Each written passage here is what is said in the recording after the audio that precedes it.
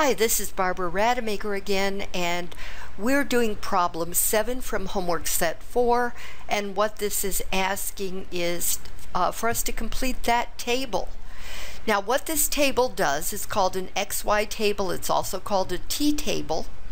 What it does is it lets us know some of the points, and as it ends up, whenever you have a 0 as one of the coordinates of your points, that is a very important point, and you'll learn about that too soon. Right now we're at the very beginning of your studies on graphing lines. Okay, well, for the first point, we're told that the x-coordinate is 0 and we're being asked to find the y-coordinate. This is how you do it. You take the equation you're given, 6x plus 7y equals 42, and you take that 0 and you put it in for the x, and then you solve for y. So 6 times 0 plus 7 times y equals 42. 6 times 0 is 0, so we're going to say 7y equals 42. Then divide both sides by 7 to get the y by itself, and we'll have y equals 6. So now we know that if x is 0, y is 6, and what that does is it gives us the point 0, 6. This point with a 0 in that position is called the y-intercept.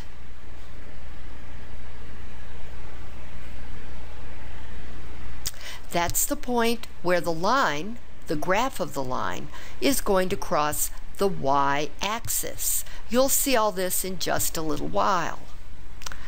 For the next point, we're told that the y-coordinate is 0 and we're being asked to find the x-coordinate. So, we're going to have 6x plus 7 times 0 equals 42. 7 times 0 is 0, so we'll have 6x equals 42. Then divide by 6 and divide by 6, and what do you get? You get x equals 7. So when y is 0, x is 7.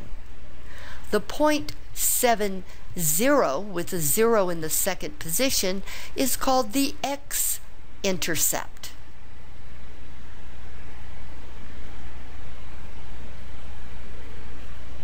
And this is the point at which the line crosses the x-axis. The third point we're asked to find is one in which the x-coordinate is 14. So let's come over here, and we'll have 6 times 14 plus 7y equals 42. Now 6 times 14, 6 times 4 is 24, carry the 2, 6 times 1 is 6, plus 2 is 8. We'll have 84 plus 7y equals 42. Now subtract 84 from both sides of the equation, or add negative 84. Same thing. We'll have 7y equals negative 42. Then when we divide both sides by 7, we'll get y equals negative 6. So if x is 14, y is negative 6. Now let's put these numbers in. If x is 0, y is 6.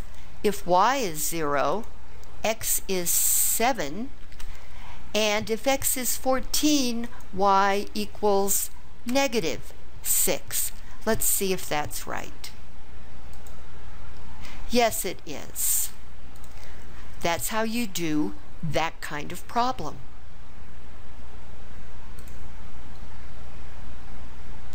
Now we've got one of those unusual equations again. we're going to be finding a t-table or an x and y table. We're going to be finding the entries, which are really points on the line. Only this time, we're going to do it for the line x equals 2, where there is no y. So I'll draw the table.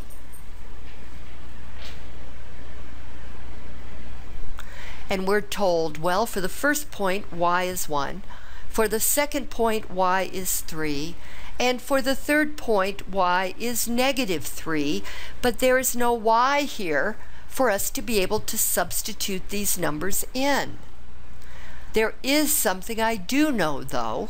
That is that x equals 2. In fact, it ends up x equals 2 no matter what y is. And that's the meaning of there not being a y there. Y can be anything. It doesn't matter. X is 2 no matter what. So this point is going to be 2, 1. This point, 2, 3. This point, 2, negative 3, and all three of these points are on this line. Okay. It'll all be explained soon. Oh, I have to put the numbers in, don't I? Okay. So 2, 2, and 2. Do you wonder what this looks like?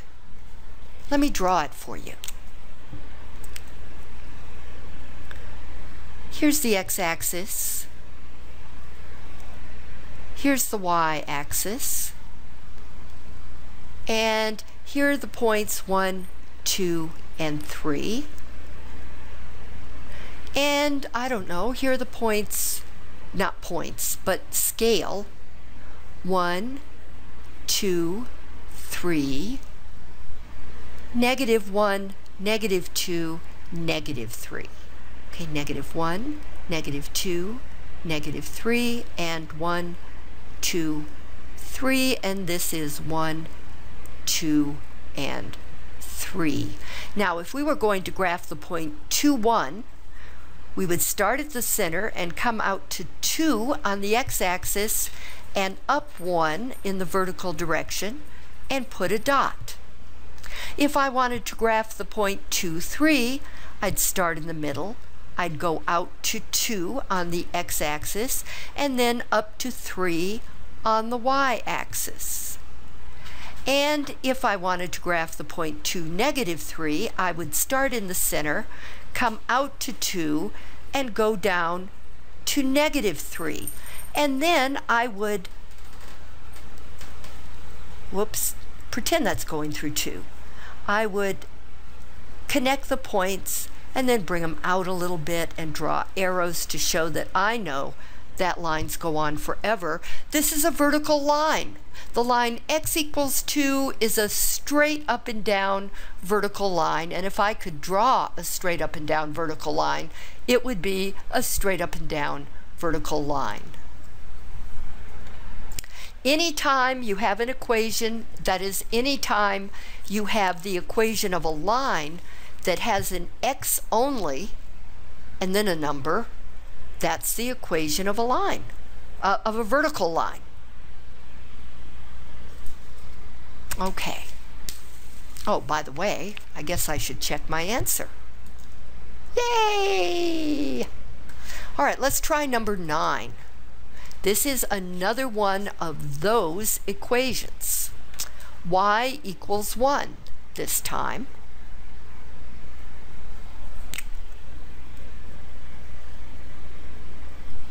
And again, we're given an x and a y table. You're probably getting a feel for how this works. There is no x in this equation for us to put numbers in, so that means x can equal any old thing like 8, 2, or negative 2. The only thing that's important here is that y is always 1, because the equation is y equals 1. So we'll put a 1 and a 1 and a 1, which means we have the points 8, 1, we have the point 2, 1, and we have the point -2, 1. And now if I were to draw this,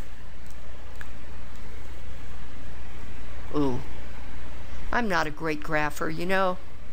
All right, but anyway, oh dear. These are all my x coordinates. I don't have enough room there. Let's try it again. I need a wider x-axis is what I need.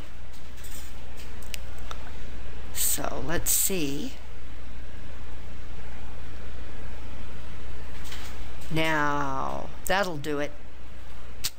1, 2, 3, 4, 5, 6, 7, 8. Here's 8. Here's 2. And here is -2. And now to graph these 3 points, let's see, to graph 8, 1, I would start at the center. Oh, let me draw one here. 1.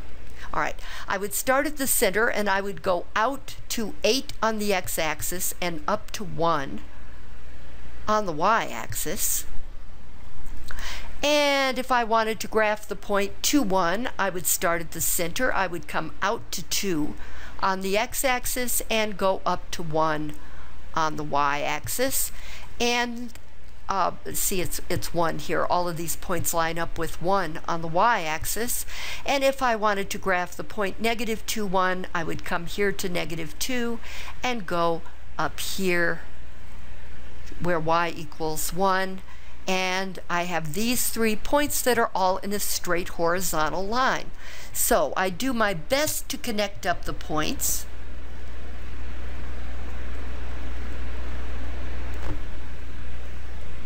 I always start wobbling after a while.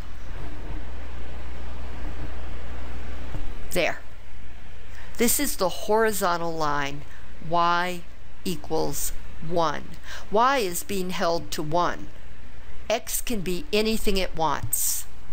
So let's see here. We'll have a 1 and a 1 and a 1, and we're done. Check my answer. Yay! Okay, talk to you later.